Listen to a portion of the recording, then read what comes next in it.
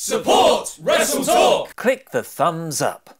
Hello and welcome to the WrestleTalk News. I'm Ollie Davis and I'll be replying to as many comments as I can for the first 15 minutes after this episode goes live. So join me, SWAF Nation, and make sure you're subscribed to this channel for the drive to 500,000 subscribers.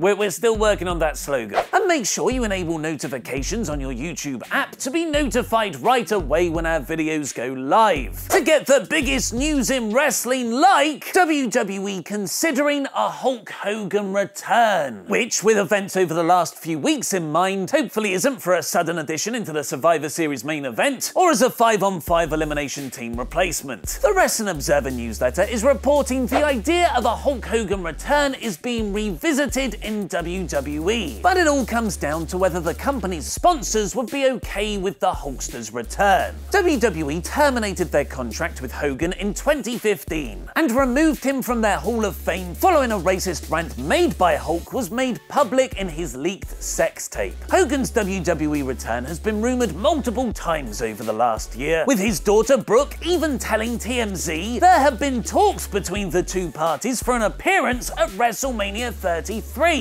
That, of course, didn't happen. But with WWE wanting to put on a huge show for Raw's 25th anniversary in January, a Hulk Hogan return would fit in with wanting to showcase the company's history. But with the Hulkster, arguably one of wrestling's greatest ever backstage politicians, things are never that simple. With the Observer also noting Hogan was in talks about a return to wrestling of late, but not with WWE, with an angle that would have been huge.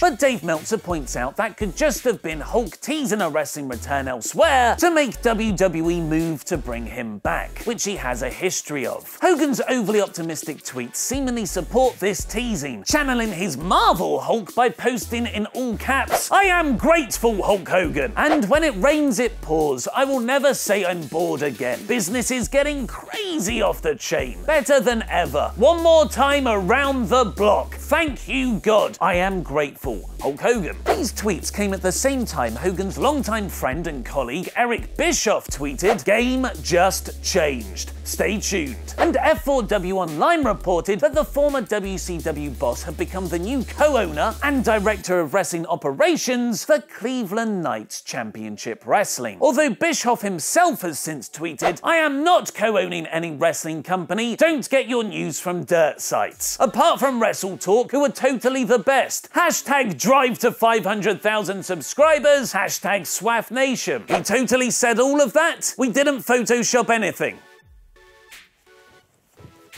Bischoff launched the IRW network, which stands for Indies Rule the World, and acquiring an actual independent wrestling promotion could be the next step. This week's Raw was up 7% from the previous pre-tape show, drawing an average of 3.02 million viewers. But far more important are your ratings, where 63% agreed with me at core, and 22% were slightly less impressed at average. But what about all the title changes and Raw invasions on SmackDown? And has Neville repaired his relationship with WWE? Click the videos to the left to find out, press subscribe and support WrestleTalk. Order issue 1 of the WrestleTalk magazine now. I've been Ollie Davis and that was wrestling.